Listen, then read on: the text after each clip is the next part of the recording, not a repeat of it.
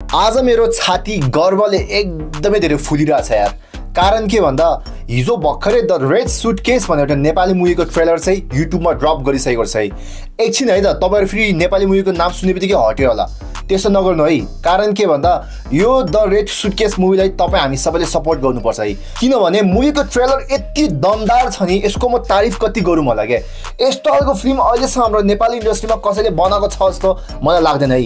जसरी यो मुभीको star caste छ, जसरी यो मुभीको डाइरेक्सन छ, जसरी यो मुभीको स्टोरी र मुभीको कन्टेन्ट छ, आई थिंक योले 100% तपाईँ हामी सबैलाई खुसी बनाउँछ जस्तो लागिरहेको छ है त। एन्ड यो मुभी चाहिँ एउटा हरर थ्रिलर जनरको माथि बनिरहेको छ है। जुन जनरको माथि चाहिँ हाम्रो नेपाली इन्डस्ट्रीमा त्यस्तो गतिलो मुभी चाहिँ एकदमै रेयरली बनिरहेको हुन्छ है। इफ त्यस्तो कसैले हरर थ्रिलर मुभी बनाइहाल्यो भने त्यो मुभीको कसैको स्टार कास्ट राम्रो हुँदैन भने कन्टेन्ट राम्रो हुन्छ, कसैको स्टोरी राम्रो हुन्छ भने एक्टिङ एकदमै कवारी नै हुन्छ क्या।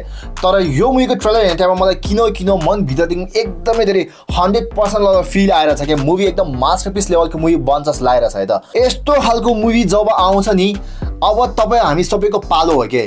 उहाँहरूले चाहिँ मुभी बनायो, अब यस्तो मुभीले सपोर्ट गर्ने हाम्रो पालो है। त्यस्तै खालको यो मुभीको बारेमा कुरा गर्नुपर्ने टर्न रहेछ। सबै कुरा बुझ्नलाई यो रिभ्यू चाहिँ फुल हेरिदिनु होला है। सो नमस्कार साथीहरु, मेरो नाम uncle ट्यानर, welcome back to again the red suitcase. यो 2024 मा आउनु गइरहेको एउटा नयाँ नेपाली मुभी हो जुन चाहिँ चैत्र 30 गते चल्नु गइरहेछ है। यो मुभीको ट्रेलर चाहिँ मैले हिजो बेलुका हेर्ने टाइममा एकछिन म सक पनि भएँ र म एकदम धेरै खुसी पनि भएँ है त।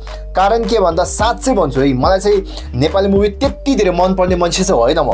किन भन्दा चाहिँ कति मुभीहरूको कन्टेन्ट त्यति धेरै राम्रो हुन्न नि त, तर राम्रो भएकोलाई चाहिँ म सपोर्ट गर्नु मन पनि लाग्छ क्या। जस्तो कि यो द रेड सुटकेसको कन्टेन्ट चाहिँ एकदमै धेरै टप नचको हुन्छ जस्तो लागेको छ। यस्तो खालको थ्रिलर जनरको माथि मुभीहरू चाहिँ नेपालमा बने पनि त्यो मुभीमा के न के नपुगेको जस्तो हुन्छ क्या। बट यो मुभीको ट्रेलर हेर्ने टाइममा चाहिँ यो मुभीमा 100% सबै पुग्छ जस्तो लागेको छ यार।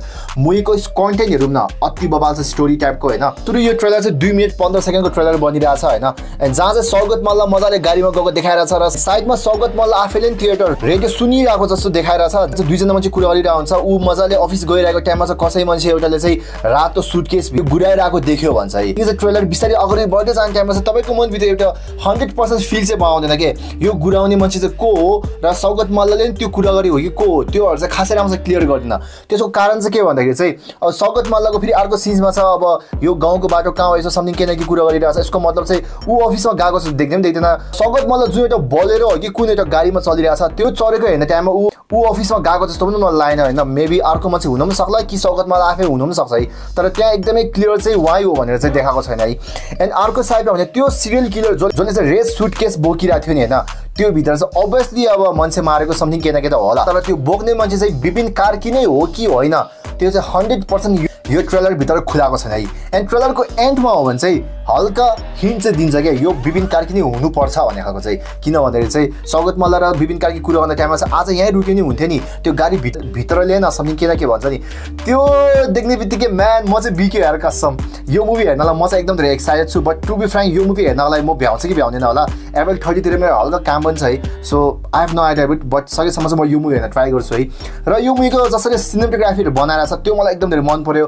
र अर्को मन परेको कुरा के हो भने मुभीको प्रोड्युसर नि यताउता जो पाइदियो होइन के, हल्का मुभी कस्तो मास्टरपिस हो नि। अर्को साइड ऐना झालको पुताली, यस्तो खालको मुभी बनाउनेको प्रोड्युसरहरूले यो मुभीमा प्रोड्युस गरिरहेछ क्या।